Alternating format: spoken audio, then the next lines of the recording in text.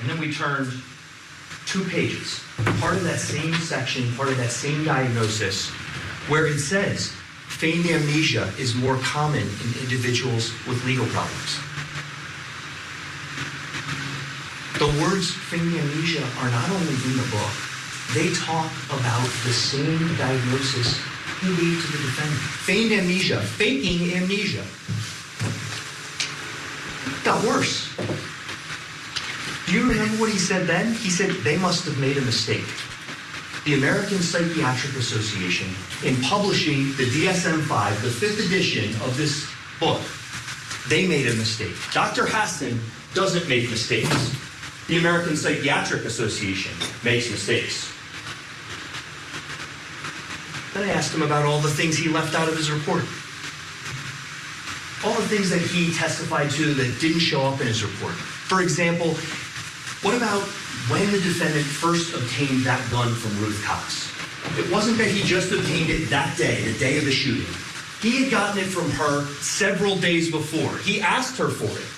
She gave it to him and she never saw it again. It was unloaded. Surely that could have some bearing on the doctor's diagnosis. And he said, well, I did discuss that with him. It's not in his report. And then he said, I didn't think that was important.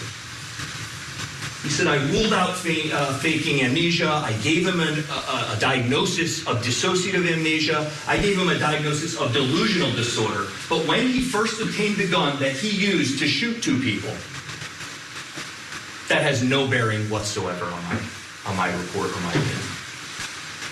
The last thing I'll mention about Dr. Hassan is about the tests.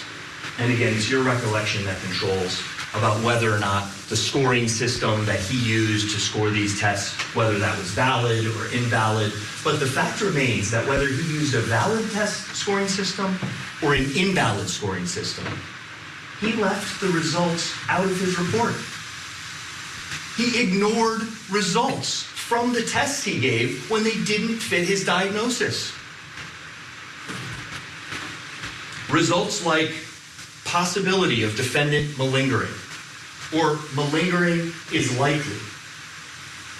Those were results of tests that he gave to the defendant, that he came in and testified about what a great test giver he is, how experienced he is. And yet when the results didn't fit with the diagnosis that he was hired to give, he didn't include them in his report.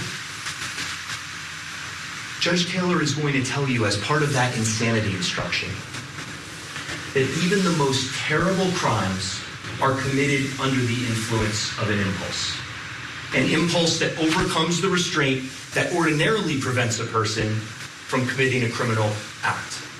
What does that mean?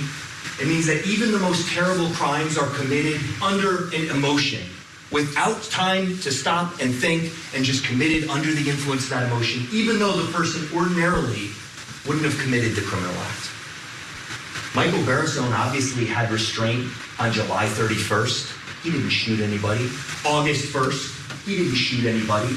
August 3rd, 5th, the other days he called the police, he didn't shoot anybody. But he shot 2 people, shot at another person on August 7th. And yet, Dr. Hassan gives a test to the defendant and ignores a result that says impulsiveness, ignores a result that says chooses not to keep or control his emotions in check. He gave the defendant tests that showed that the defendant could have acted impulsively, could have acted under the influence of those emotions, and he didn't put any of it into his report. Why? I would suggest it's because he wanted to deceive you. He was hired by the defendant to give a certain opinion. Was Dr. Schlesinger a hired gun? How is Dr. Hassan any different? Now, Dr. Simmering is different. Dr. Simmering is obviously testifying. You did hear him. He's testified on behalf of defense attorneys, on behalf of prosecutors. He testified or was retained by my office many years ago at some point. But an expert's opinion is no better than the facts on which it's based. His opinion is no stronger than the facts that he has. Imagine a person needs to go to a doctor. It's not in the criminal context, but has to go to a doctor and researches the doctor and tries to find a doctor who's very qualified, has great credentials. Everybody raves about this doctor and how great they are. And so the person goes to see that doctor. Goes in, sees the doctor, and the doctor says, no, too much. Take too much time. I don't want to hear it. I don't need to hear it. Here's your diagnosis. That's basically what Dr. Simring did in this case. How many times did you hear him say to me, counselor, I'm not going to read all the discovery. Counselor, there's too much discovery to look at. He looked at the things that Michael Barisone gave him. He looked at the things that Michael Barisone told him were important. And then he came up with a diagnosis just based on that limited amount of information. His report makes that clear, and I hope that it was clear to all of you. I was not pointing out all the inaccuracies or all the errors to embarrass the doctor. That was not my intention. The reason I pointed those out was to point out all the places where he made incorrect assumptions, all the places where his report was inaccurate. Do you remember we talked about he doesn't listen to statements? Dr. Simring said, I'm not going to listen to all the statements. That would take me too much time. So what did he do? He relied on the police officers' reports where they summarized what they thought the statement said. And then we pointed out his summary of the police officer's summary was inaccurate. He was summarizing the summary differently than it was summarized. I know that's hard to follow, but the takeaway is that he was putting things into his summary that didn't come from the statement. He was putting things in his summary that came from things the defendant told him, things that weren't true. You heard the DCP&P caseworker. She testified that she was there not to investigate a sexual abuse claim. She was there to investigate a child abuse or a neglect claim. That's what she testified to. She wasn't even cross-examined. And yet then Dr. Simring takes the defendant saying they were there to investigate sexual abuse, and he puts that into his report. And he relies on that, even though it's wrong. It got worse. It got worse because he was talking about social media posts. Mr. Belinkis made a big deal about these social media posts. Do you remember when Lauren Canarak was cross-examined about some of her social media posts? Mr. Belinkis pulled out a bunch of different social media posts and he said, didn't you post this? Look out, world, here I come. And she said, yeah, that's from a musical. That's from The Greatest Showman. It's song lyrics. And then we went through the day. She was posting that. She was listening to a Meatloaf song. And then she was posting about some other type of song after that. And yet these are the posts that are supposedly driving Michael Barisone to this delusion of fear. Mr. Belinkis cross-examines her on this post about the guns. This horrible, frightening, terrifying post where Lauren Canarak says, yes, I do own guns. You remember what he left out? Do you remember on cross-examination when Lauren Canarak read the rest of this post where it said, they're both in North Carolina?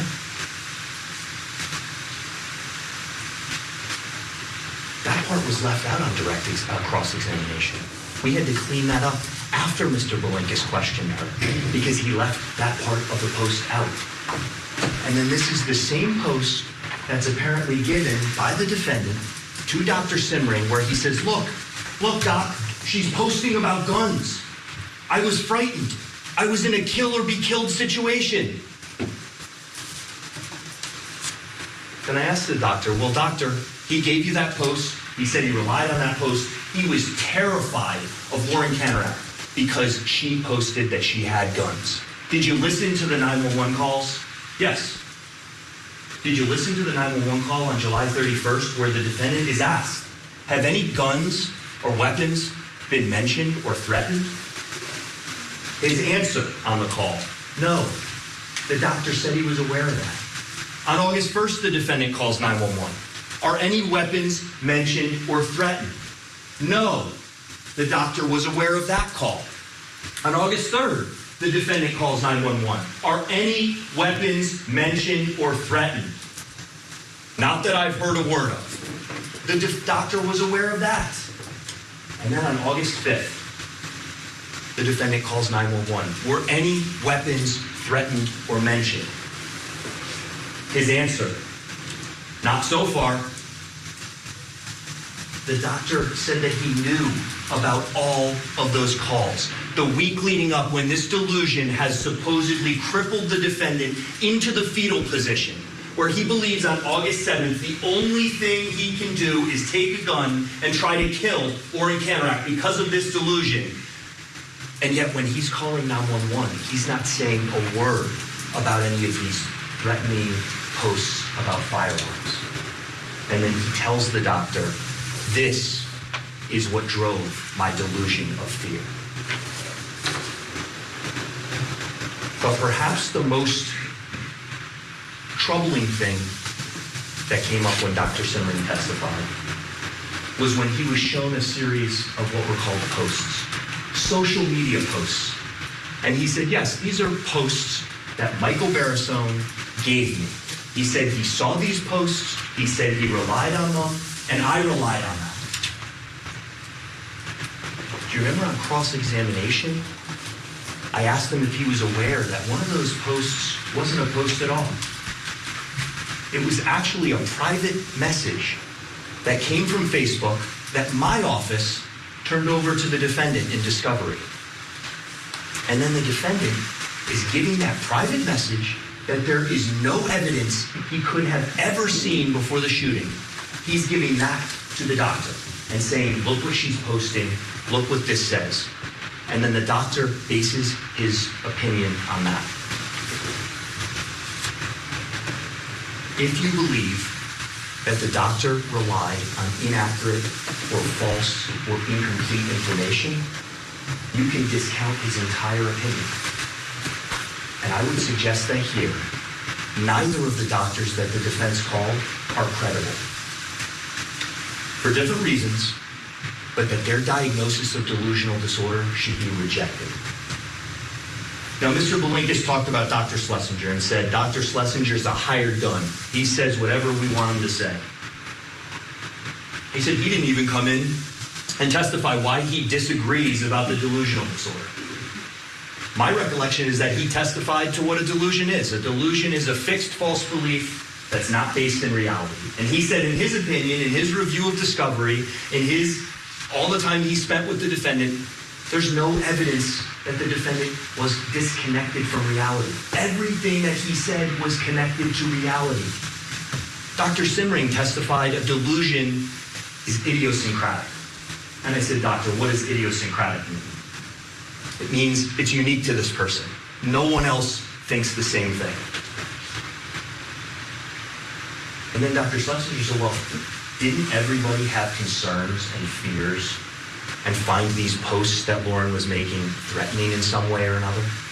You heard that testimony. That's not made up.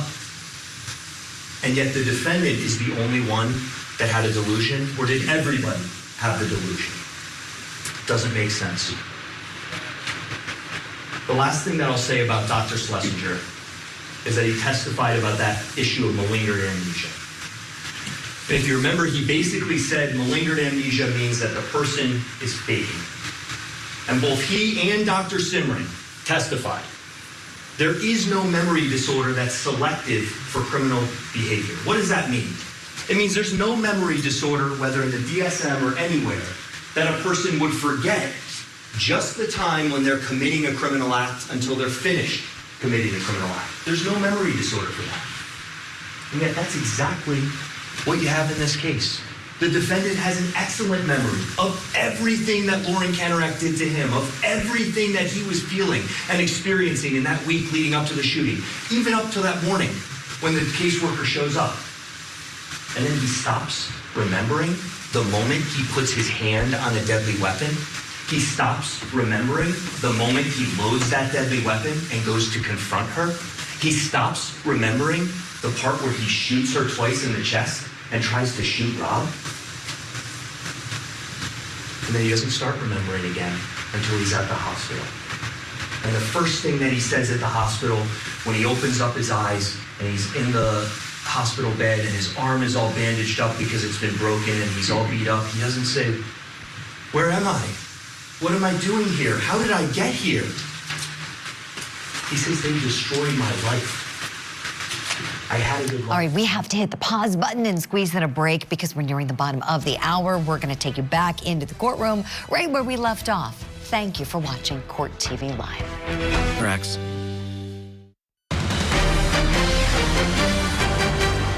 We have some breaking news we want to share to you. This coming from Idaho, in particular Fremont County, Idaho, where we have learned that the court is recognizing that Lori Vallow Daybell has been restored to competency. Remember, we told you how she was deemed incompetent, meaning unfit to stand trial. Well, now her competency has been restored. This means her case can proceed to trial. So we have an order the court just issued on this, saying in part, quote, based upon the court's determination that defendant Lori Vallow Daybell is restored to competency and is fit to proceed, the court orders that the defendant be brought before this court to be arraigned. So what's going to happen is she's going to be transferred from the custody, if you will, of the Idaho Department of Health and Welfare. That's where she's been since she's been deemed incompetent, to now the Fremont County Sheriff's Department. So she will go back to the local jail there in Fremont County, Idaho, and then be brought in front of the trial judge for arraignment on April the 19th, 1 p.m. Eastern time is when we understand this is going to happen. And of course, we're going to be following that arraignment. We will be there for all of it as we've been trial tracking this case since the inception, really before she was even charged, since her children went missing. We know that is what she's accused of. She's accused of the deaths of her kids, JJ Vallow and Tylee Ryan, her two children that went missing while she was off in Hawaii with her husband, Chad Daybell. His wife, Tammy Daybell, is also someone she's accused of helping to kill. We know she is charged as a co-conspirator with her husband, Chad Daybell, who was a religious leader. She's been given that nickname Cult Mom because she became a follower of his teachings, and then the two became romantically involved in all of the deaths. Very, very, very suspicious. This is quite an ugly case. It's set to go in January, and we know Chad's case has been proceeding all this time while hers has been kind of lingering in the court system. Well, now there will be time for it to catch up. In these cases are joined. Remember, he was trying to have his case severed from hers. They're going to be joined. So we know January of 2023 is when they are supposed to go. But this is huge news today as her competency has been restored. I want to bring in now for a little bit of discussion criminal defense attorney and former prosecutor Daryl Cohen. He's standing by in Atlanta.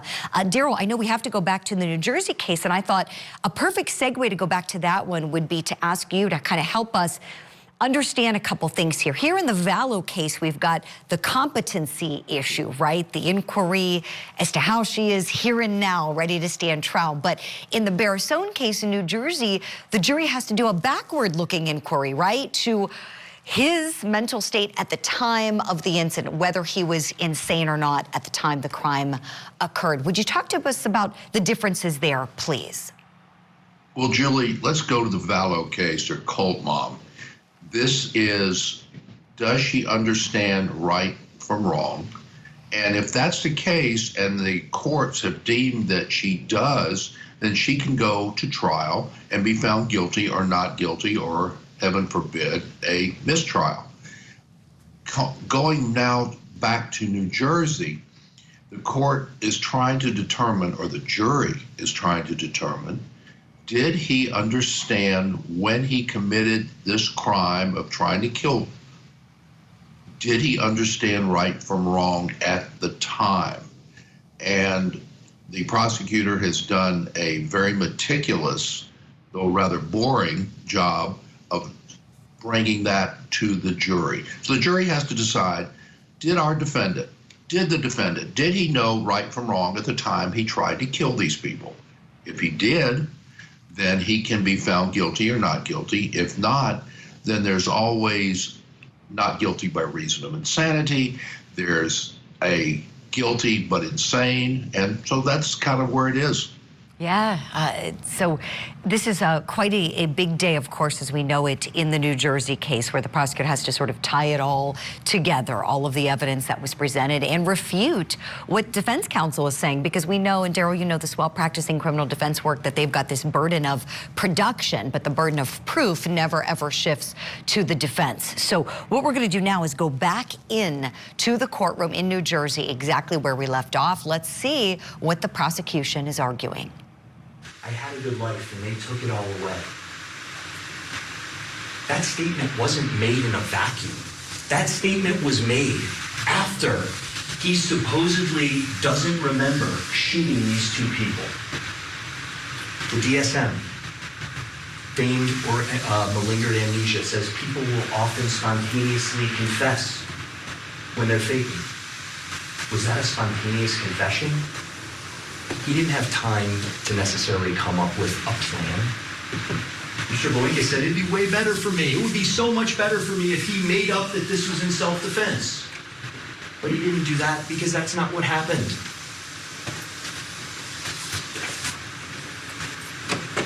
Did the defendant know and appreciate the nature and quality of his acts? That's the other part of the insanity defense. So if you believe that the defendant has convinced you that he was delusional, that's not the end of the inquiry.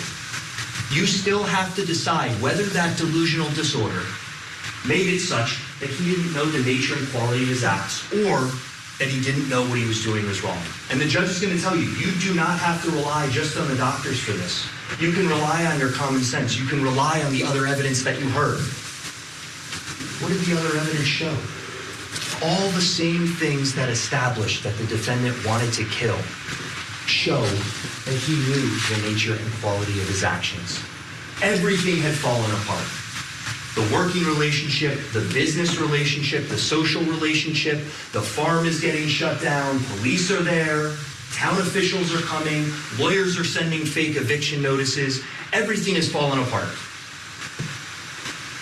Then I ask, from a common sense perspective, what's the trigger? What makes it on August 7th, 2019, defendant hasn't seen Lauren or Rob at all that day? What makes the delusion at that point click? Turns off his memory and makes him say, I have to go kill or be killed. This delusion of fear has now driven me to have to go and kill. It's the DYFS the DCPMP caseworker showing up there. Not to say, Lauren and Rob called us and said something about you. The defendant isn't sitting in his office, doesn't look out the window and see a bird flying overhead and believe that the bird was sent to spy on him by Lauren and Rob and that he has to go kill them. He sees the caseworker there and he decides in that moment to act impulsively, to act emotionally, and to act purposely, and to go try and kill Lauren and Rob. So I would suggest the evidence shows that the defendant did not carry his burden with respect to the insanity defense. So to wrap up,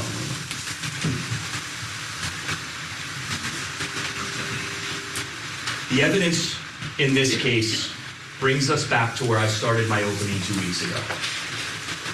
A sprawling, picturesque 50-acre equestrian farm in Long Valley, New Jersey. A place where Lauren Kanarek, who's an aspiring rider, had gone to train. And she didn't just pick this place for no reason. She picked it because of the defendant. She wanted to go there to learn and train and become a better rider. And if you remember the testimony about this picture, she said she did become a better rider. She said this picture was taken after she had just achieved, I think it was her bronze level or something of that nature. It was a big achievement for her. It was a big step along the way. Did these look like people who always hated each other, were always scared of each other? They looked pretty genuinely happy in that picture. Probably because she had just... We need to squeeze in a break. Don't go anywhere. Much more Court TV Live for you right after this. Call now.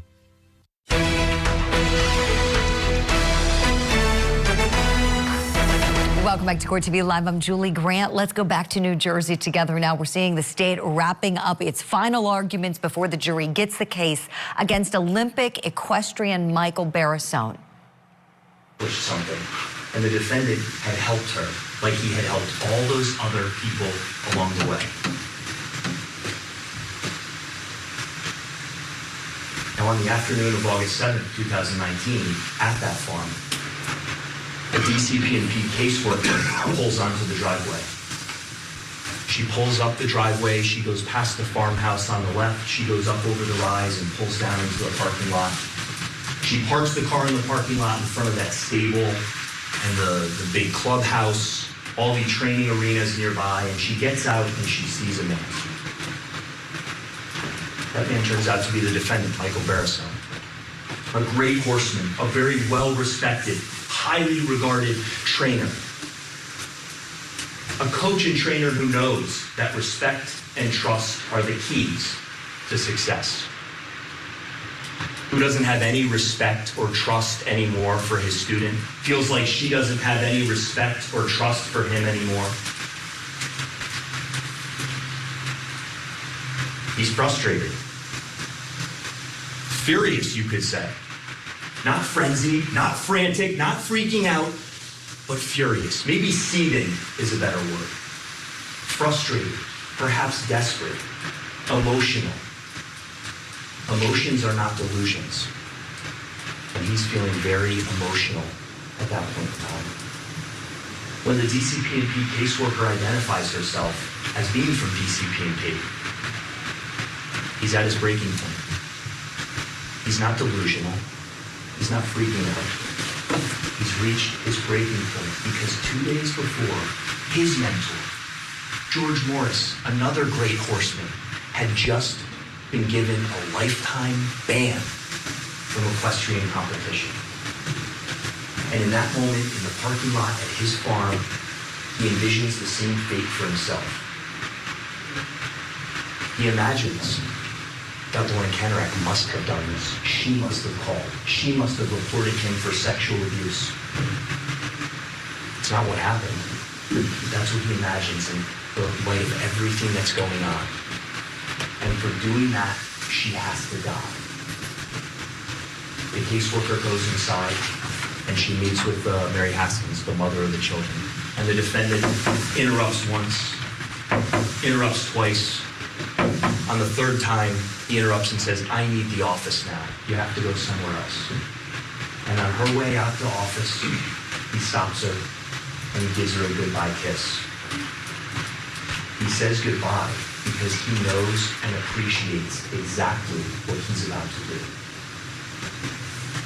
He goes into the safe, he opens up the safe, and he takes out Ruth Cox's gun, and he loads the bullets in the gun, and he makes sure to take an extra magazine of bullets in his pocket with him. He purposely picks that deadly weapon at that moment because he knows and appreciates exactly what he's about to do. He goes outside, he gets into his truck, and he starts to drive. Starts to go confront Lauren and Rob. And in him going to confront his enemy, he knows and appreciates exactly what he's about to do. He parks the truck, he gets out. He intentionally stands behind a bush where no one can see his waistband, no one can see his pocket, no one can see his hands. And he says to Rob Goodwin, "How can we end this without a war?" He knows that he's armed with a deadly weapon. He knows there will be no war because he's about to commit murder. But he waits. He waits until his enemy, Lauren Kennerak, has stepped down off that step until she's no closer than Mr. Belinkis is to me right now. And then he hits his breaking point and reaches in and pulls out the gun and shoots her twice. And as Rob Goodwin tries to flee from him, he tries to shoot at Rob, but the gun is out of bullets. None of what I just said was driven by any sort of an emotion, delusion of fear. Everything I just said was driven by the defendant's emotional impulses. So in closing, I would ask that you not return a verdict based on any sympathy, disgust, or emotion, but that you return a verdict that's based on reason, based on facts, and based on the law. And I would suggest if you do that, you will return a just verdict of guilty. Thank you.